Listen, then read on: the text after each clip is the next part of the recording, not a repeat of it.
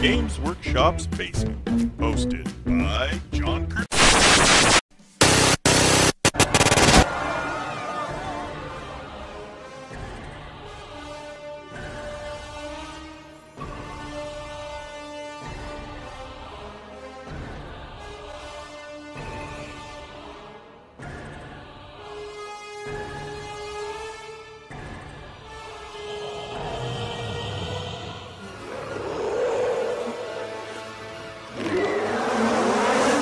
Tomb Kings of Khemri. Ooh. They're not bad guys. These guys are good guys. What are they doing in here? These guys, all these, I mean, these they're races undead are risen destroying from the civilization. dead. They're mummies risen Hey. from the dead. Dickie, these guys are builders. They're not destroyers. Well, Unless you're talking about Destroyer of Eternities, and that's a totally different thing. okay. But we're going to talk about three of the best units for Tomb Kings of Khemri. First up, I've got Skeleton Horse Archers. I think these guys are insane. Definitely not the models, but let's talk about the rules. Yeah, the models are kind of insane in that they look like kind of like if you were to like roll some Play-Doh like between your hands and then like take your fingernail and like draw the line somewhere the bones separate, like that's basically the sculpt.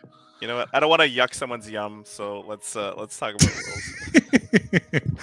Dude, I'm taking them. Like, let me tell you this: I'm building a lot of horse archers here. There's a lot of horse archers being built at the McDevitt household. Oh boy. So they're cheap. They're like 11 points a model. They have a bow that always hits on a 5, because they still have arrows of Aspis. They are scout and skirmish, and they have a rule called reserve move. Reserve move means that after they move normally, in the shooting phase, after everyone is shot, they can move again. Oh. They have a shoot and scoot.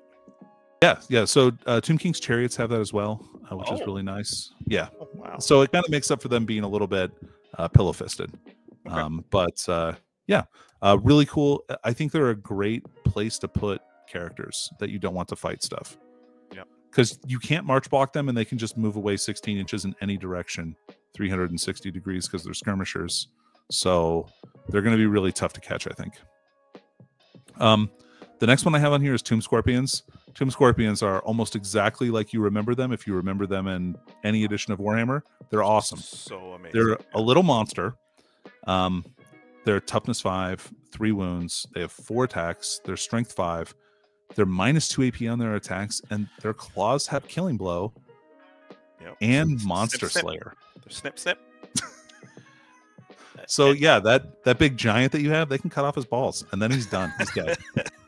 And they come up from the ground. Yeah. So they have it. You can, for 5 points, you can buy them the Ambushers rule, so they come in there. But also, Tomb Kings have a rule that Lich Priests have called Arise from the Sands, or not Arise from the Sands, but like Entomb from the Sands. And basically, ambushing units, you can pass a leadership check and put them anywhere within 12 inches of the Lich Priest during the command phase. They can't charge, but they can move normally after they come up. Oh, that's really good. So it lets you put some units in really weird places. Yeah. And then finally, the Casket of Souls. What a model. So just the history lesson. I used to put my army and turn it around when I was fighting this in 6th edition. What does it do now? So you don't have to worry about that anymore. That's not a thing. So it has 2 bounce spells that it can cast at power level 3, and then it also gives itself a +1 to bounce spells. So they're actually power level 4. So the first one you cast in your command phase is called Light of Protection, and it's a remains in play spell. And what that does is every Tomb King's unit within 18 inches of it gets a 6+ ward save and -1 to hit. Oh, that's really good.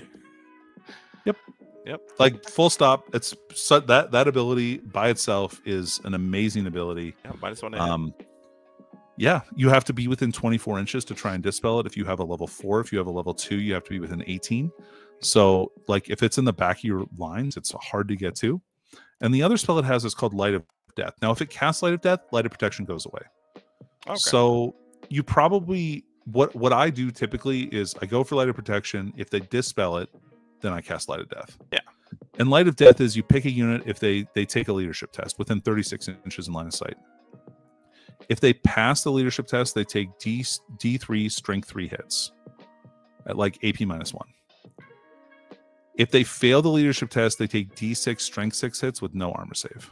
No, sorry, D6 plus 3 strength 6 hits with no armor save. That's a lot. That's yeah. That's gonna hurt. That's gonna wound all the toughness 4 knights. My knights don't want that any part of that. Yeah. No, they don't. No, they don't. So yeah, it's really versatile. The other thing that it does that's very important is all your priests within 12 inches of it get +1 to cast. That's really good. Yeah. Especially on a 2d6 system. Right. Yeah, +1 to cast is hugely impactful. Yeah. So I try and upgrade stuff to level 2 or level 4 when I can. But we'll see. I don't find points for that all the time. Okay. So what is this army kind of, for magic items. Oh my god, there's so many good magic items. Let's see. The magic item that I probably like the most, I'm going to talk about Destroyer of Eternities. That's not on my list, but I like Destroyer of Eternities.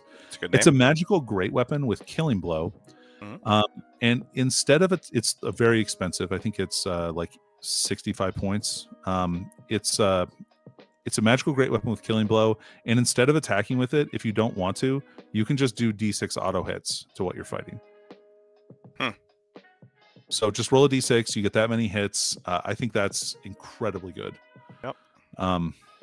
It's very difficult to it's very difficult to deal with an item that has such a high strength and good AP value. I think it's AP -3 and Killing Blow. It's really good in a challenge situation because you're probably not going to hit with more than 2 of his attacks anyway. So as long as you're not rolling a 1, you're getting the same or better than what you would get anyway.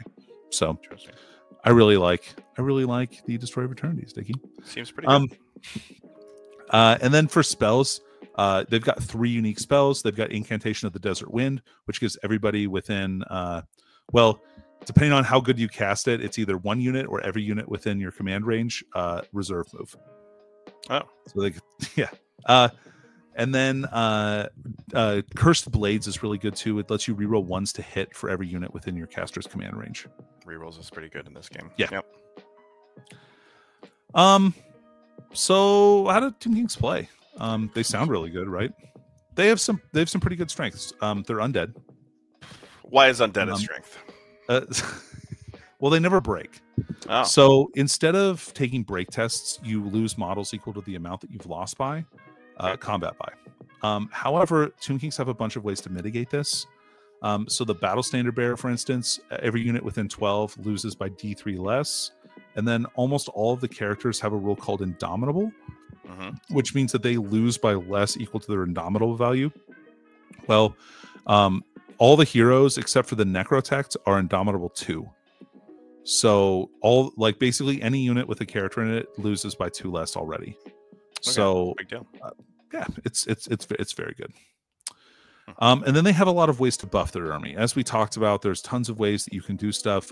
You have My Will Be Done, which lets the Tomb King or Prince pick between 3 different effects if he passes a leadership test. And that's +1 weapon skill or plus D3 to initiative or movement. He gets to pick those during the strategy phase every turn on what he wants to do. Also, the Battle Standard Bearer lets you reroll leadership tests for Tomb Kings, which is critical because that ability is based on leadership tests. We talked about Entomb from the Sands being based on leadership tests. Also, Arise, which is the way that they raise new models back, is a special rule and not tied to a spell. That's a leadership test. So there's a lot of ways that you can you want to maximize those leadership tests. So a Battle Standard Bearer, I feel like, is almost compulsory in a Tomb Kings list. Okay. How does the resin is an interesting mechanic that Tomb Kings have. So can you let us know how to do that? Yeah. Sure. No, it's pretty easy. So basically you pass a leadership test and you pick a unit that's within 12 inches of the Lich Priest. Now, depending on what kind of unit it is, it raises a certain number of wounds. You have to start with models that are wounded in the unit first before you can start with before bringing back dead models. Okay. So, if you're infantry, you bring back your wizard level plus D3.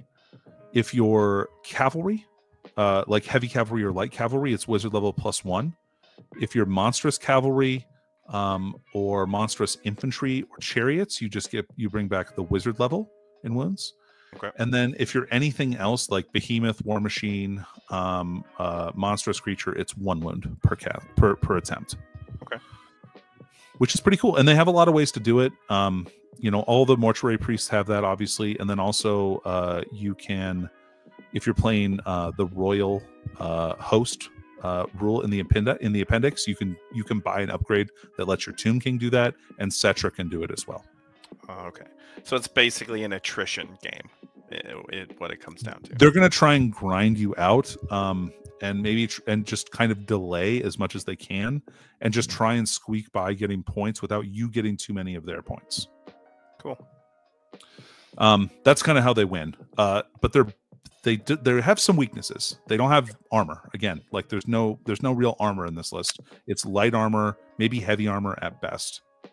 I think the best save that the army can get, unless they're buying magic items, is 4+. I'm looking at this picture, Danny, and there's not a lot of armor on these skeletons. Well, so... it turns out, you know, I don't know, skeletons may be disrupted by armor. I'm not really sure what's going on there.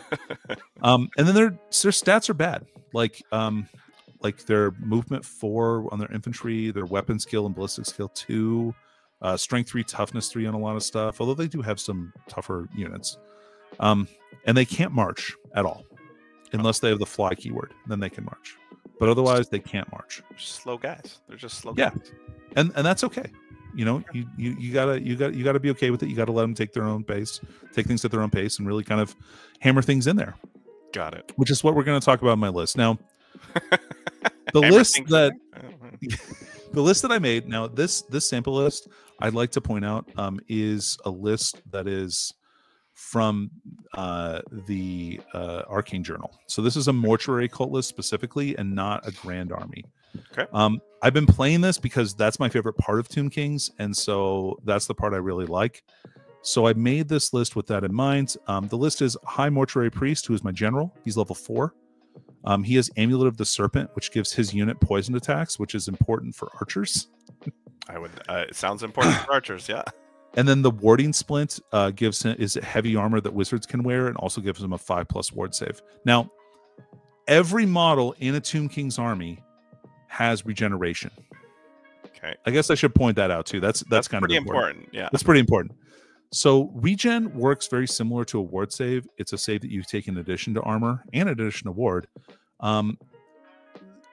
It does give combat res even if you save the wounds that are regenerated.